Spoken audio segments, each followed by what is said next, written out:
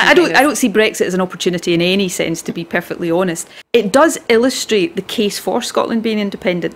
Because we don't have the ability to decide for ourselves in Scotland whether we're members of the European Union or not, we find ourselves in this anti-democratic position of having voted to stay in but being taken out, with all of the consequences that for generations to come that might have on our economy, our society, the opportunities for future generations. We will get a united Ireland when the people vote for it. The people here voted, as you say, to stay within the European Union. The British government are ignoring that. Brexit goes ahead, the consequences will be dire, economically, socially, and in broad terms in the context of the Good Friday Agreement. The European Union, it was a project that was all about democracy and economic development. It was born out of the defeat of Nazism, which fighting extremism and tyranny.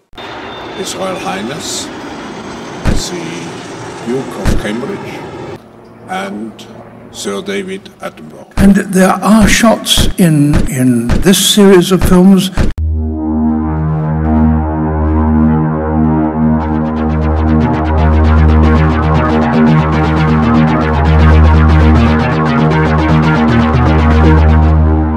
The Crown Estate belongs to the Sovereign, is that they therefore have a right to ask for money.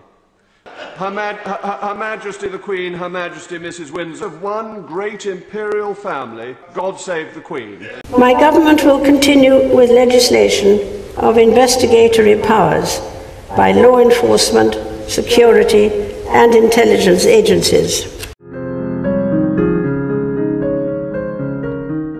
What's wrong with your TV? I don't know, it just died. I'm getting a bunch of static.